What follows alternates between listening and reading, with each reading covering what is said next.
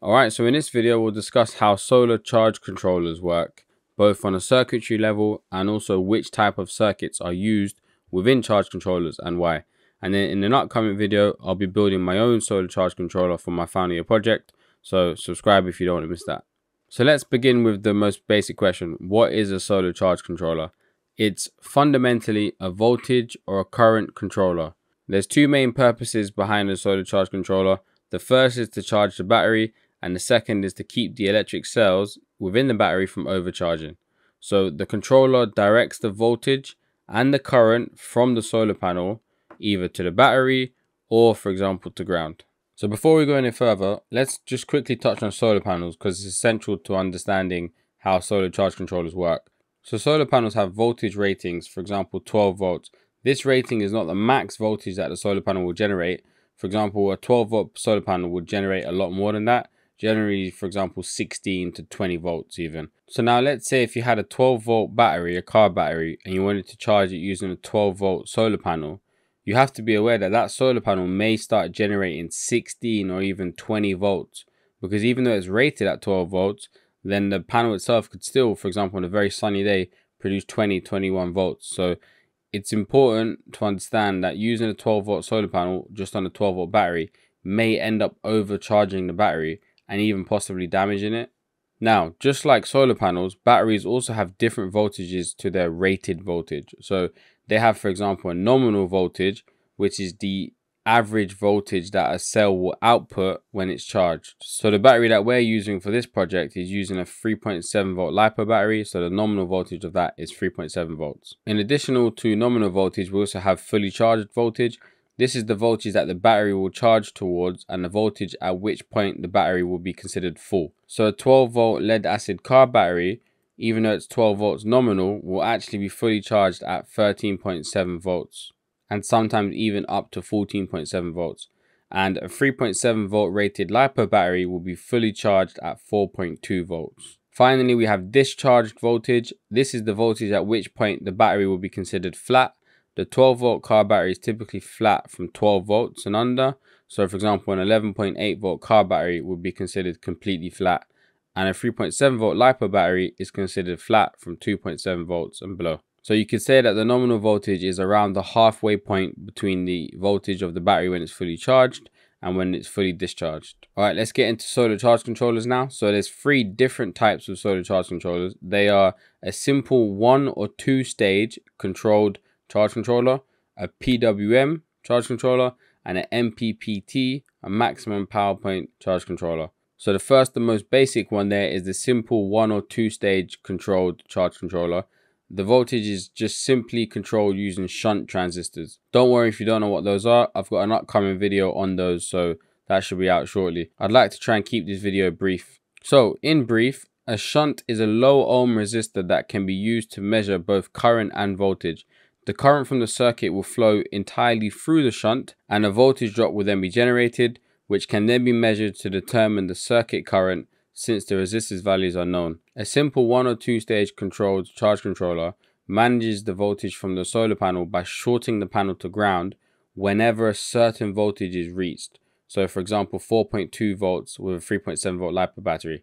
So if you had a 3.7 volt LiPo battery and you had a simple 1 stage controlled charge controller, then whenever that 4.2 volt is reached at the battery, the charge controller will then disconnect the battery from the circuit. This type of charge controller is super simple, super cheap, and super reliable since there's hardly any components involved. Moving on to PWM charge controllers. If you don't know already, PWM stands for pulse width modulation. Again, in brief, PWM is just a method of reducing the average power that's delivered by an electrical signal by effectively chopping it up into discrete parts.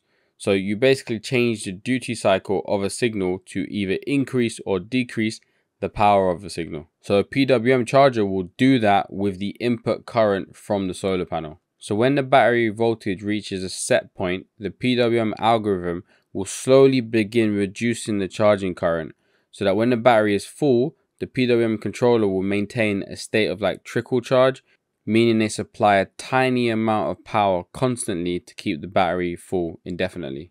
And lastly, we've got MPPT charge controllers, which stands for maximum power point tracking. So these are the best types of charge controllers. they're able to precisely pinpoint the best voltage and amperage of the solar panel to charge the battery in the most efficient way possible.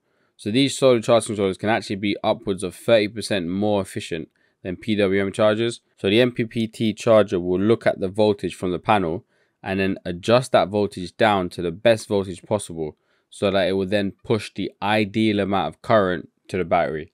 It's very advanced stuff. So that brings us to the 3 different stages of charging. So when a charge controller is actually charging a battery, generally speaking, it will have 3 stages. The first is the bulk mode, second is the absorption stage, and the third is the float stage. So the bulk stage or the bulk mode, in this stage, the solar charge controller will actually provide a constant amount of current at any voltage it can. And then this will continue until the battery is around 80% charged. Then it will enter the absorption stage. For the final 20% of the battery charging, the charge controller will vary the current and keep the voltage the same. Then the charge controller will slowly drop the current lower and lower as the battery becomes fully charged. Once it reaches between 95 and 99%, it will then enter the float stage, at which point the charge controller will supply a constant voltage and a current of less than 1% of the battery's capacity. So this will keep the battery fully charged indefinitely. So in my case, since I'm using a 3.7 volt LiPo battery, which has a capacity of 650 milliamp hours, then the float stage will actually be supplying a current of just 6.5 milliamps just to keep the battery topped off. So now for the juicy part. In terms of the features of a solar charge controller, there are basically 5 circuits that you're going to find in the majority of charge controllers. The first being low voltage protection, second over voltage protection, third battery cutoff protection, fourth back current protection, and fifth discharge protection.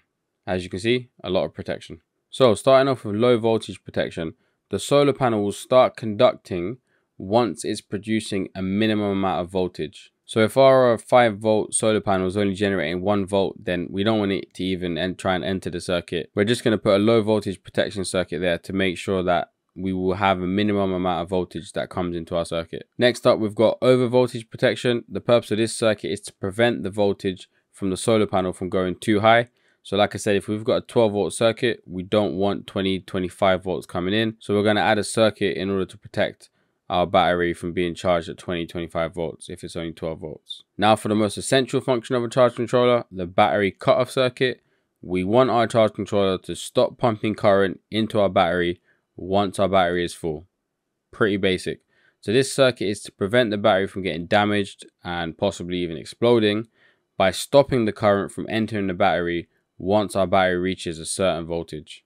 As I mentioned earlier, there's many ways you can do this. You can do a simple on and off switch, you can do a PWM signal, or you can use an MPPT algorithm. Let's move on to back current protection. So this is to stop the flow of current from the battery to the solar panel. This is particularly useful at night time, so the charge controller will be able to detect that there's not sufficient power coming from the solar panel, and then it will disconnect the battery from the rest of the circuit to prevent any backward current flow, which is when current will leave the battery and then go to the solar panel, which is obviously just a waste of energy. Now it is true that the potential loss from back current is actually usually quite minor, but the thing is it's really easy to prevent it from happening, so it just makes sense to do it in order to improve efficiency. And finally, we've got the discharge protection circuit, which is there to prevent the battery from fully draining itself, which, as you can imagine, it could happen such that you connected a load to the battery and then you just drained your 3.7 volt LiPo battery all the way down to 0.6 volts. So you want to make sure that your battery has some sort of protection to stop itself from draining too low. Alright, so time for the real meat and bones of it all.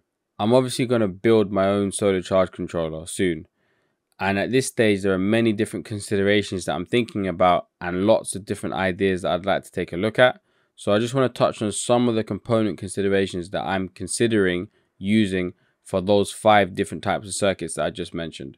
So starting with back current protection, I've seen someone use an N-channel MOSFET in a forward bias condition to prevent backward current flow from the battery to the solar panel. Now, in case you don't know what a MOSFET is, they are very similar to BJTs in the sense that they are both transistors. The difference is that MOSFETs are controlled by the voltage at the drain, whilst BJTs are controlled by the current at their base. So with MOSFETs, the voltage across the drain will control how much current can flow. So a varying voltage across the drain will equal a varying current flowing through. BJTs are different to that in the sense that they're current driven transistors, and the current flow is entirely dependent on the current at the base of the BJT. So I'm thinking I'd be able to use a MOSFET in order to prevent any backwards current coming from the battery. Now, it is also true that I could just use like a simple mechanical switch, i.e. a relay, which would switch off at nighttime. And that would easily block reverse current as well. Okay, let's touch on low voltage implementations.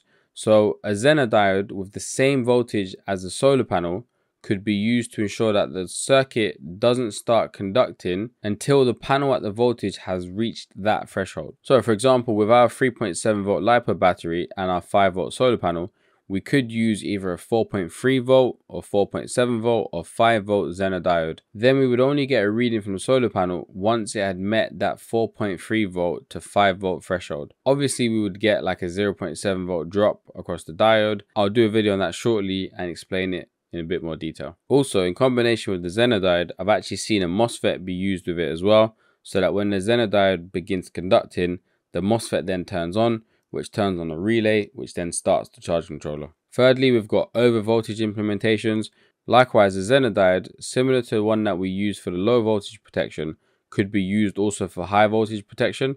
So if you had a Zener diode with the rating of the voltage that you don't want coming into your circuit, and then use that in combination with a transistor to control a MOSFET and a relay. So for example, if we have my 5 volt solar panel, I could place a second 6.2 volt Zener diode in parallel with the first Zener diode, which was used for low voltage protection. So then this second 6.2 Zener diode could then turn on a transistor and turn off the same relay that was turned on initially by the 4.3 volt diode.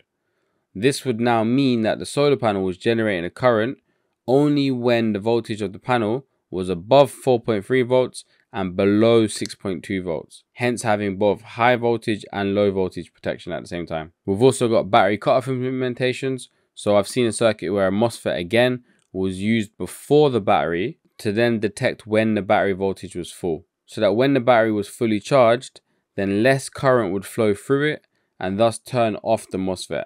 And finally, I've actually seen someone use an Arduino to read both the input and output current and voltages.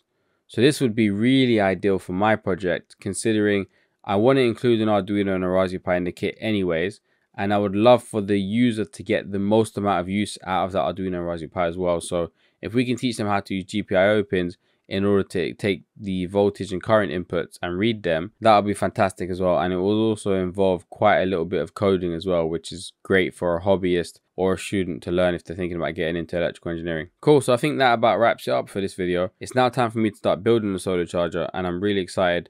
I think we'll start with trying to make just the basic one-step solar charge controller using shunts. So like the video, and I'll see you guys in the next one.